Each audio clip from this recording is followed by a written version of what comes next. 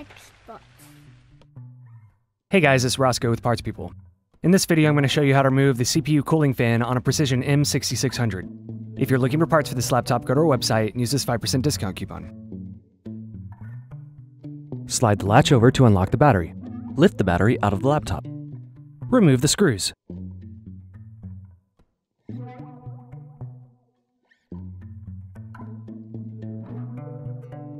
Remove the access door.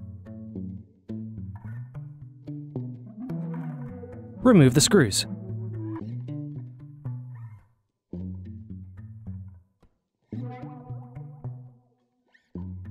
Unplug the fan cable.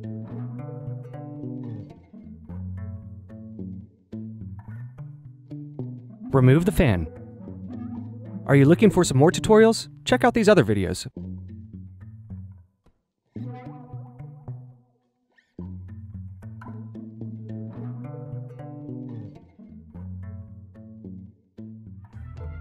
If you enjoyed this tutorial, go ahead and like the video and subscribe to our YouTube channel. Check out partspeople.com where we have hundreds of tutorials and hundreds of thousands of parts.